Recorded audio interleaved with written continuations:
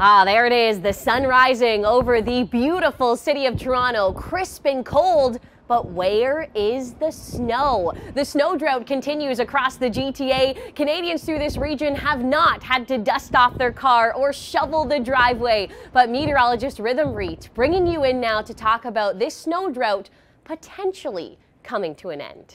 I'm excited about it coming to an end. I really want to get into the holiday season and the feeling. Totally. Now, how rare is this to now be close to the end of November and still we haven't tracked any snowflakes in the city of Toronto? Well, we've had about 7 years in the past where we have not seen any snow until at least December. Wow. And the last time that this happened was in 2012, over 10 years ago. I know, but that was the year that we ended up seeing snow all the way up to December 20th. We were clear right before that. Okay, now I hope we get snow before December 20th, that's for sure, because I also want to get into the Christmas spirit. And it looks like we do have this system coming through Ontario on Sunday, which could bring some snow potential. So Rhythm, let's get into that right now.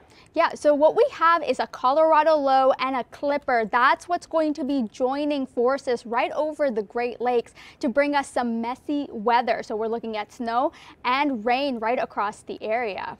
Now, for people who live in the Golden Horseshoe, rain has been a common theme. So let's time out this system so we can see what types of precipitation we can expect and when.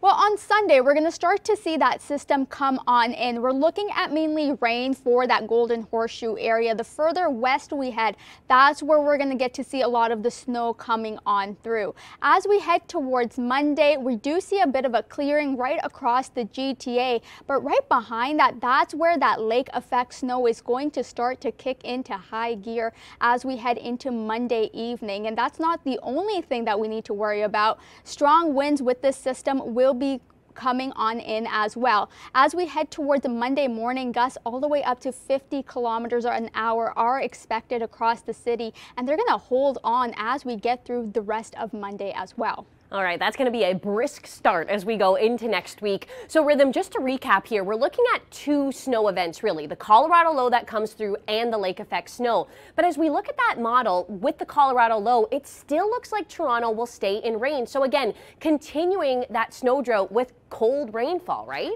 Absolutely. However, as we take a look ahead up into Wednesday, that's when we're going to get a little bit more of that lake effect snow coming off of Lake Erie. Now, it's not going to be heavy in terms of heavy accumulation. However, a few flurries right across the city are more than welcome. Okay, now conversational snow, snow that you want to talk about, right? Maybe not the snow you have to actually shovel or dust off the car, but what are some of the numbers that we're looking at within Southern Ontario? Well, within the GTA, first, we're going to be looking at mainly less than 3 centimeters of snow in most areas. Toronto still missing that completely. However, if we are to take a little bit of a step back, so right across Southern Ontario, up towards areas of the snow belt, that's where we're going to see that heavier accumulation, because it's going to be the snow that initially moves in on Sunday, and then it's going to be a lot of that snow squall right behind it to really accumulate a lot of that snow up to those 20 to 30 centimeters. Now, Rhythm, as we look at that map, you can still see sort of this